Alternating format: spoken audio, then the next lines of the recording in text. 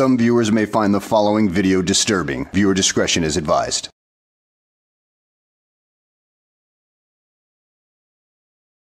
Well, hello and welcome back to the channel. In today's video, we find ourselves in a Walmart parking lot where the cart narc once again pisses off a customer. Boy, you need to be careful when you're out there. You never know what kind of person you'll encounter.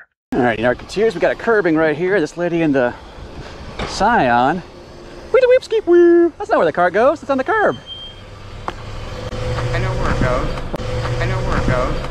I know where it goes. Why didn't you put it there then? Why don't you fucking not throw something at my car? Why don't you fucking not throw something at my car? Why don't you fucking not throw something at my car? Well, because otherwise you won't learn. So you would have just... What? Where'd the carts go? You know what? You want to learn something? You will. Mind your fucking business. No, you know what? You want to learn something? You will. Mind your fucking business. No, you know what? You want to learn something? You will. Mind your fucking business.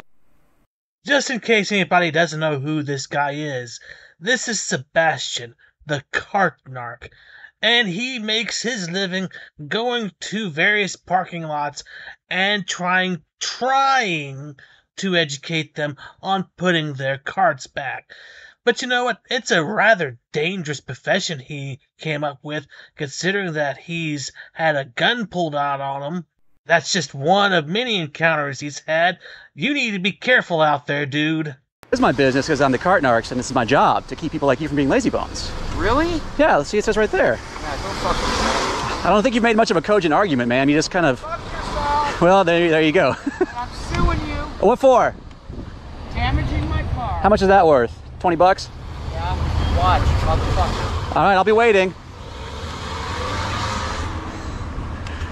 Oh, I'll tell you, as much as we hear these sort of arguments from the lazy bones over and over again, it's always interesting to hear how they, you know, sort of like music, how they remix and weave curse words and excuses and lies and empty threats. It's, where's she going? Oh, here she is. Is she back already? Or is that somebody else? You know, Walmart is privately owned property, open to the public. All they have to do is trespass him, and this stuff may end. And he's all about the clicks and views anyway, so he'd go away eventually. Huh. Oh, I don't think she can go that way. I think she maybe made a wrong turn. Let's go see if she needs some help getting out of the parking lot. Hello. Hi, I'm Agent Sebastian with the Cart Narcs. Powerful authority. Do you need some help on where to put the cart, ma'am? You came back. She just wanted a photo, as if she needs evidence that the cart narcs exist. Cart narcs are as real as, well, anything in this world. What's the old, I think therefore I am, I narc therefore I am. Is she stopping again? She get another photo. Hello, Agent Sebastian with the Cart Narcs. If you want to get out and have a conversation while you take your cart back, that's going to be a lot more productive. Is she taking a video? Oh, she's blocking traffic. You probably want to go around, sir. She's being a lazy bones. Oh, wait, no, sorry. How's it going, lazy bones? Sorry about her. She didn't put her cart back. She's a weirdo. Sorry that she had to get in your way and interfere with things. Let's see. Oh, she is taking a left this time, so good for her.